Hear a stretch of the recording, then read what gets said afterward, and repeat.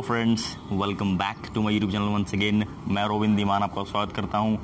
तो फ्रेंड्स, इस वीडियो में मैं आपको बताऊंगा कि जब आप नेपाल में जाओगे तो नेपाल में एक वेरी इंटरेस्टिंग टूरिस्ट प्लेस और साथ के साथ एक हिंदुओं की आस्था का मंदिर है, वो है मनोकामना मंदिर।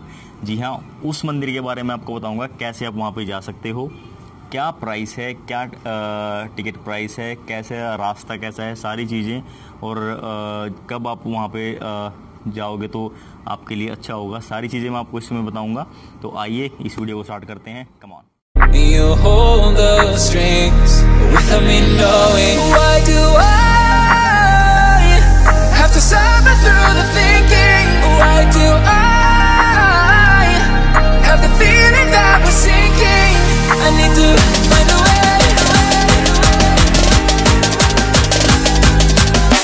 Find a way. Find a way.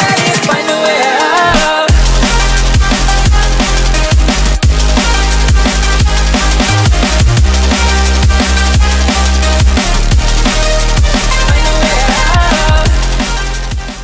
हाँ तो फ्रेंड्स, मनोकामना मंदिर जो है नेपाल के अंदर है, और जब आप काठमांडू से पोखरा जाओगे तो बीच रास्ते में ये मंदिर पड़ता है। इस मंदिर पे आप पैदल तो नहीं जा पाओगे क्योंकि रास्ता नहीं है, और ये मंदिर जो है 3 और 4 पहाड़ क्रॉस करने के बाद पहाड़ के ऊपर चोटी पे बिल्कुल ये मंदिर बना हुआ है। तो वहाँ पे जाने के लिए मैं सबसे एक ईजीएस्ट और आसान तरीका आपको बताऊंगा। सबसे पहले फ्रेंड्स, जब भी आपने अपनी ट्रिप प्लान करोगे नेपाल के लिए, तो आपको क्या करना है, जब आप काठमांडू से पोखरा जा रहे हो by road, not by air, by road जब आप वहाँ पे जाओगे तो काठमांडू से 100 किलोमीटर, मतलब पोखरा पड़ता है 200 किलोमीटर, और जो मनकामना मंदिर है वो पड़ता है 100 किलोमीटर। तो रास्ते में जब आप जाओगे तो जाते टाइम या फिर वापस आते टाइम आप इसको प्लान कर सकते हो। बिल्कुल सेंटर में, या लेकिन पोखरा से भी 100 किलोमीटर ये पड़ता है। Bye taxi, by cab, bye Volvo bus आप वहाँ पे जा सकते हो। Bye bike, if you feel comfortable then definitely you can go.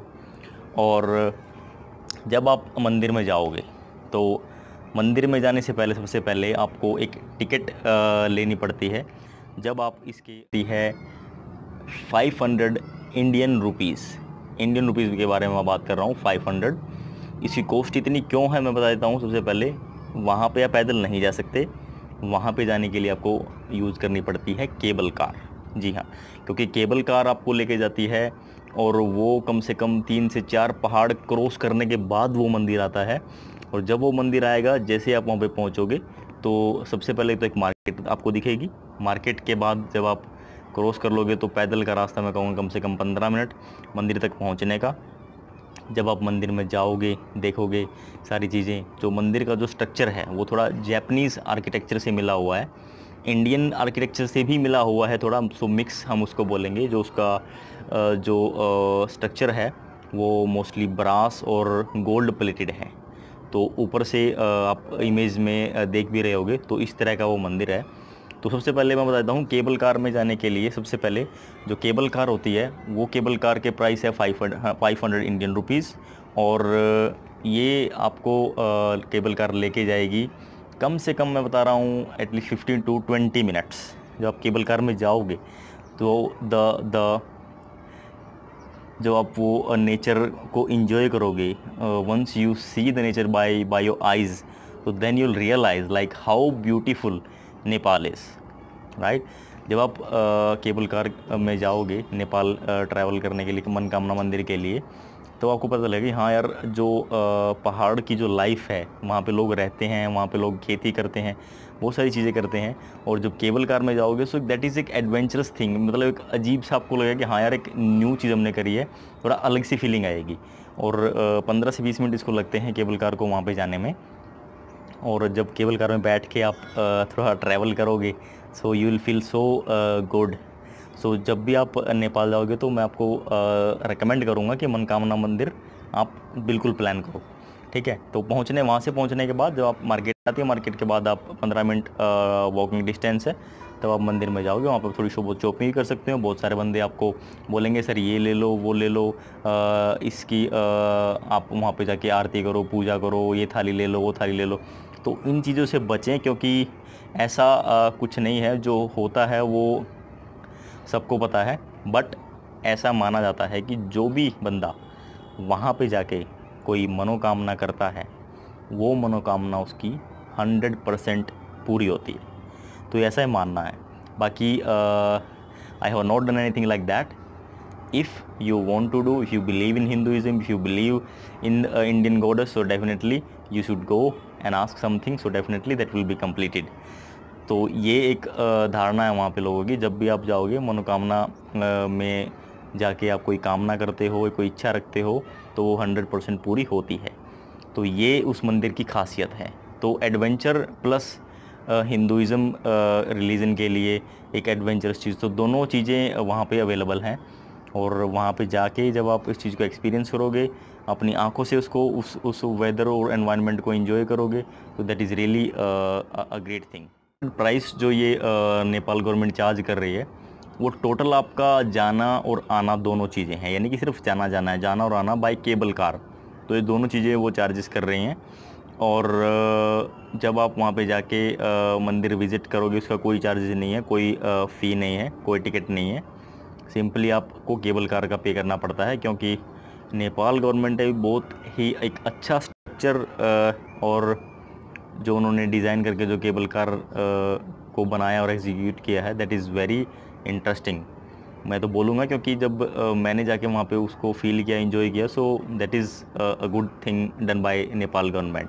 क्योंकि मैं नहीं समझता कि बाय वॉक आप उस जगह पे जा सकते हो, क्योंकि नदी भी रास्ते में आती है, बहुत सारे पहाड़ हैं, पहाड़ का रास्ता you know very well, it is very dangerous. तो जो केबल कार है, that is very interesting and you will enjoy that travel और journey once you will go there.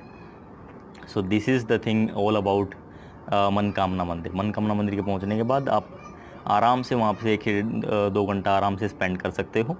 पूरा जब टॉप में जाके आप व्यू देखोगे, so that is very very beautiful, क्योंकि चारों तरफ आपको हरियाली ही हरियाली दिखाई देगी। जैसे इंडिया में जो वैष्णो देवी मंदिर है, या हरिद्वार में चंडी देवी और मनसा देवी के मंदिर हैं, जस्ट सिमिलर बट थोड़ा सा अलग मैं उसको बोलूँगा, क्योंकि वो जैपनीज़ स्ट्रक्चर जो है उनका, वो थोड़ा सा अलग है, इनकी तरह नहीं है। बट हाँ, जो पहाड़ी एरिया है, जो केबल कार से वहाँ पे बंदे जाते हैं, that is a different thing. You will enjoy that, yes, once you will go you will feel that yes you have done something different today. So this is all about that Manakamana मंदिर temple. जब भी आप नेपाल जाओगे तो इस tourist point को, tourist spot को आप बिल्कुल भी मिस मत करना। हिंदुइज़्म में आप बिलीव करते हो या फिर नहीं भी करते, then also you should visit that place. तो ticket price of the cable car I have told already, मैंने आपको बता दिया है। इसके अलावा आपका कोई चार्जेस नहीं है। मंदिर में जाके आप पूजा करते हो, that is your different part, और इसके अलावा का कोई भी चार्जेस नहीं है। जब भी आप इसको प्लान करो, काठमांडू से पोखरा बाय रोड, या फिर पोखरा से काठमांडू बाय रोड जब आप आ रहे हो, then you can plan it. और अगर मैं तो बोलूँगा, अगर आप दोपहर या आफ्टरनून या लाइक अराउंड 2 और 3 आप वहाँ पे जाते हो, so you can enjoy till evening, then you can come back easily.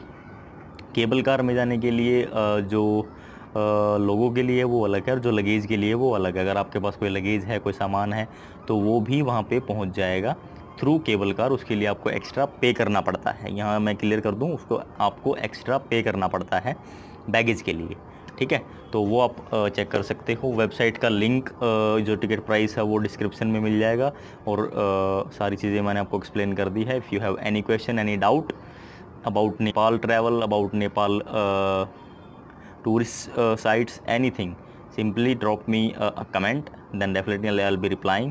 So till then यार, मिलते हैं next video में with another interesting fact about Nepal and interesting information how you can plan the trip for Nepal by flight or by road. So both I will explain in the next video. Till then, take care, bye bye, have a great day, thank you.